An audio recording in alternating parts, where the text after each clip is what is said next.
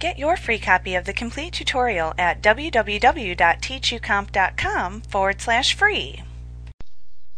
In this lesson, we will explore the skill set you must acquire to create basic documents with WordPad program in Windows. This will also introduce you to some of the basic skills in word processing on a computer. We will explore creating new documents, opening documents we've created, editing and saving changes, and closing our documents.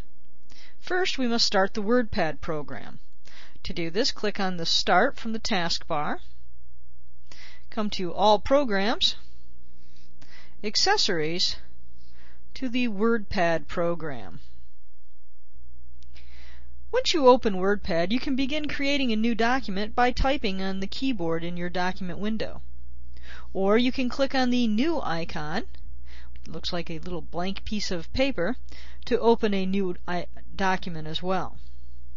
The blinking cursor indicates on your screen where you will begin typing.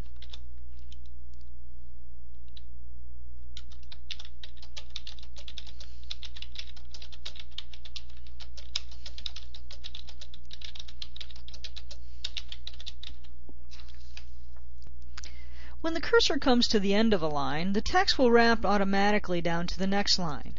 Only when you want to begin a new paragraph or a new line is it necessary to use the Enter key to create a new line. Holding Shift down on your keyboard while pressing any letter character will make a capitalized letter of that character.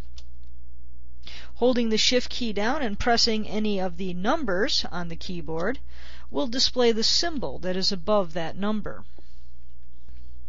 You can delete any characters to the left of your insertion mark or cursor by pressing the backspace key. You can delete any of the characters to the right of your cursor by pressing the delete key. And another way to delete text is to click and drag your mouse over the text to highlight it, and then hit your delete key on your keyboard. Like what you see? Pick up your free copy of the complete tutorial at www.teachucomp.com/free.